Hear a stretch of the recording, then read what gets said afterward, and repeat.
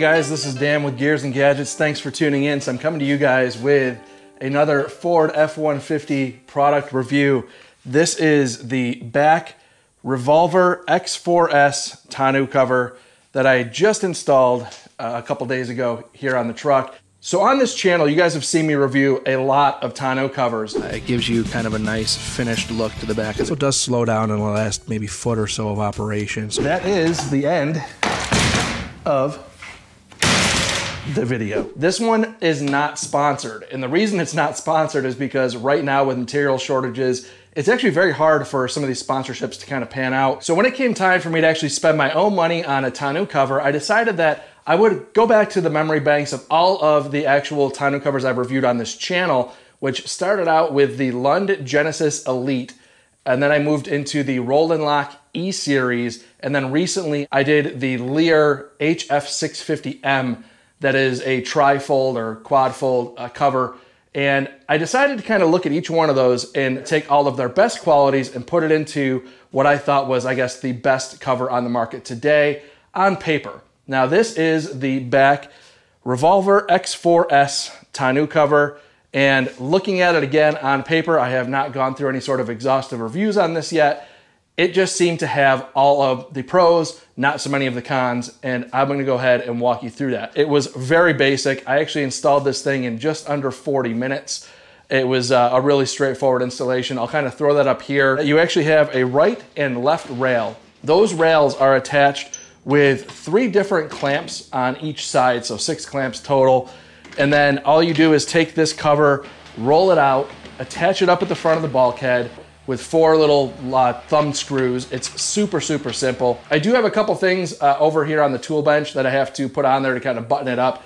This was a few days ago that I tossed this on kind of quickly. Also in this video, I'm gonna take this thing through the car wash and show you guys exactly how much water it lets in, which is always interesting in the comments down below. There's people who will critique high pressure water hitting the backside of this bed at a car wash, just blowing water straight at this weak spot. And they'll say, that's not even waterproof. It is still a pickup truck, and for me, waterproofness isn't necessarily even probably top 5 of things I'm worried about in terms of a tonneau cover.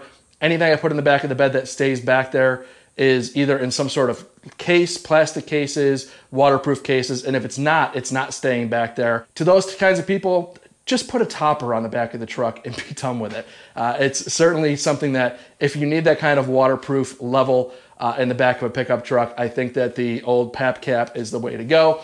So let's go ahead and take a look at this BAK X4s, and let me show you guys some of the things that I absolutely love about it. Power tailgate. So this is pretty much what I have in the bed of my truck. Again, these are all relatively waterproof. So if any car wash water were to come through the top of the tonneau cover, these have my hitch and some other things, tools. I have some tools, an air compressor and things like that over here. Speaking of air compressor, my 60-gallon compressor is now gone. I have, where to go, a much smaller downsized unit that I'm gonna do another video on coming up soon. But I do have a small plug-in air compressor in that box there. So the BAK X4s, it releases with a little pull cable here. Just rolls up to the front of the truck. This is actually what I need to do still, which is put some rubber bumpers up here and put the straps over top of it. All in, you can see these aluminum slats are pretty solid. I'm pretty happy with the durability of this. There you see, it locks down. Those aluminum slats, there's a good amount of support here. All in, my whole point when it comes to a tonneau cover is that my biggest points of security is that you can't get up underneath it here and pull up on it easily and see what's underneath it. So the Lund Genesis Elite that I did originally just had Velcro up here, and you could kind of pull it up, peek your head in there, see if anything was worth stealing, and then just kind of slice your way into the cover. Now this being aluminum, you can't slice your way into it. Having these locks on the rails here means you can't just lift it up at any place down the cover. So it is nice and secure. And then of course with a power tailgate, which isn't something I really need, but power tailgate does close and locks in. Now, one thing that I did have to do there was a little piece of weather stripping that was left long on this rail here, actually right here.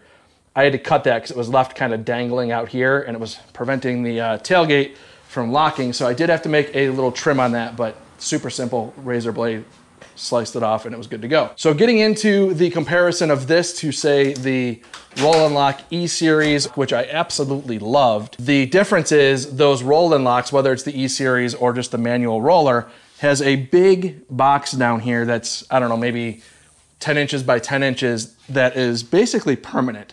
And it takes up a whole bunch of area down low. Now I am looking into getting some ramps for the bike, not that bike, but this bike, and I want that fender to be able to clear. Let's go ahead and measure that. Looks like we actually only have about 23 inches of room to the top of the tonneau cover, or to the bottom of the tonneau cover. Yeah, so 23 inches is gonna get me to just about the top of the fender. So the reason why I went with this cover specifically was that if that is an issue, it's very, very easy to remove. It's just 4 thumb screws that are easy enough to get to. So if you need to, you can basically just pull it off the truck, put it off to the side if you're gonna take the bike somewhere. With that, this rolling up to the front, this is where, comparing this to the Lear quad fold, I wanna say it was a quad fold, the HF 650 that I reviewed, that does kind of fold up here and you can actually lock it straight up and down. So you basically gain a little bit more space here, or almost all of the space back here. So the problem with the Lear HF 650M and those types of tri-fold covers, when you fold those up, you can no longer see out of the back of windows. So I decided that this was kind of the best of all of those worlds. Going back to the actual finish of this cover, the Lund Genesis Elite, I loved the way that cover looked. Now it was just a fabric cover, but it had a real good matte finish to it. And that's exactly what this cover has. I think that this just looks, in my opinion, better on the back of a truck, where it's not super glossy. It just kind of blends into the finish, especially with the plastic rails up here on the bed. I just feel like that is a much nicer look than some of the other covers that I see out on the market. So that is why when I saw this BAK X4s, I thought, man, that really kind of throws me back to the original cover that I had on this on my GMC Sierra when I started the channel, and I really liked the way that thing looked. It just lacked a lot of the security. So this is gaining all of the security that you have out of the, say, Roll and Lock or those types of aluminum covers with the fit and finish, I guess you'd say, of that matte fabric looking like cover, which I think is a really nice look. Now the way this thing latches, I wanted to show you guys also, which is pretty interesting. When you release this and pull up, this releases all of the tension on the cover, which is what holds that down. So when you pull this and that comes down, you can no longer push up. So that is what engages into these little teeth here. When that comes out, that's what creates that secure cover. I think that's a really innovative way to approach that, is having that latch. When I was looking at other reviews online, I was trying to get a better idea of how these actually lock together, and it appears to me as if those aluminum pieces, this is not holding anything together. This is more of just a bumper for when the cover's rolled up. So what's happening, it's very hard to show on camera, but these little locks, these aluminum slats, it appears as if as you roll it out, those lock together. So you can see that is kind of how that locks in place there. And then each one kind of grabs the other one as you roll it up. It's definitely an interesting design. I think I pretty much understand how it works, but it seems to be pretty solid to me. So let me go ahead and put on those little bumpers and tie downs that I have not put on yet, just to finish the actual installation. Now, I wasn't really worried about this impacting the glass because it doesn't really look like it wants to go that far, but I know if I don't put them on there, I will blow out the rear window and forever be mad at myself. So these little rubber pieces here, again, these are just bumpers for the window in case this thing were to somehow make contact, that it wouldn't blow out that rear window. And then the last thing to do is this strap clamp.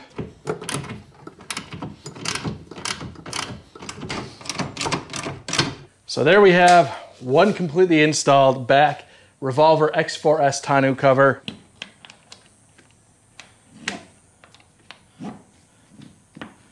Just pull it tight. That's how you would secure it if you were going to run with it open. So now let's head over to the car wash and see how this thing does with water.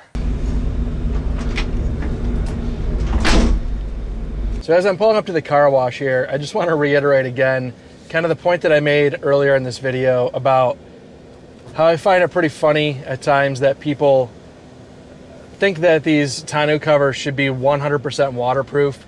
I've tested a bunch of them on the channel. None are 100% waterproof.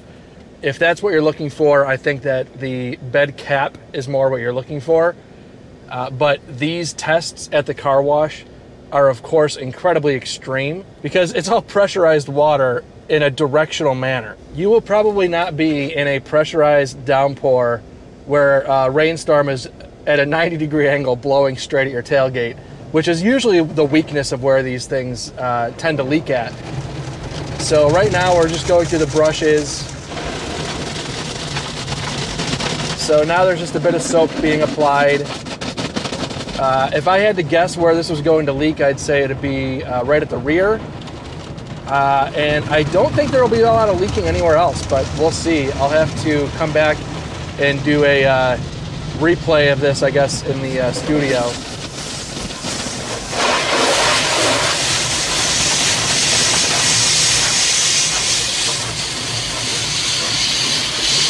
So pressurized water just hit the front of the cover now.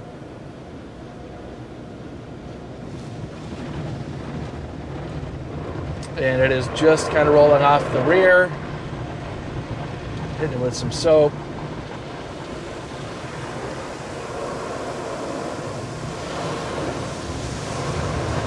And now let's see. Now the rinse is hitting the front. And this is where we're going to see the air hit the top of the cover.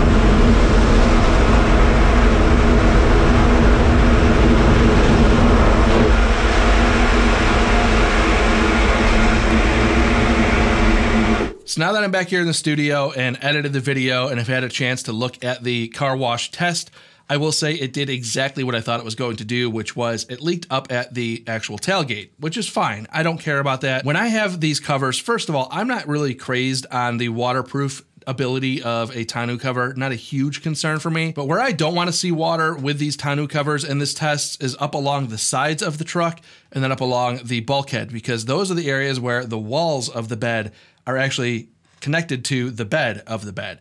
So because water has incredible adhesion properties, any water that gets in is going to come in and then run those surfaces and pool at the bottom. That's why I don't care so much about the tailgate, because any of that water that comes in at the tailgate, it doesn't really matter the volume of it, because it's going to come in and then just run down the tailgate and exit out the bottom, because the tailgate at the bottom is not joined to the bed of the truck. So basically it just runs that surface, exits out the bottom. Really not a big concern. You don't get a whole lot of water making it to the actual bed of the truck. So anything that's in the bed isn't really going to get wet unless it's touching the face of that tailgate. So for me, again, not super worried about that, because anything I put in the bed for the most part is going to be in a plastic case. My biggest concerns are really around safety and ease of operability. So that's where this cover really shines for me, is it has the aluminum slats that lock in place. So it's just intended to keep anybody with sticky fingers. If somebody really wanted to, could they get in there? Sure, probably. But same goes for your car. If somebody really wants to get in there, they can smash a window and grab whatever they want. So, and with that being said, guys, thank you very much for tuning in. If this is your first time tuning in, please hit that subscribe button down below. Remember, likes go a long way to help support the channel. I'll see you guys next time. Say, ah, yeah, yeah, yeah, yeah.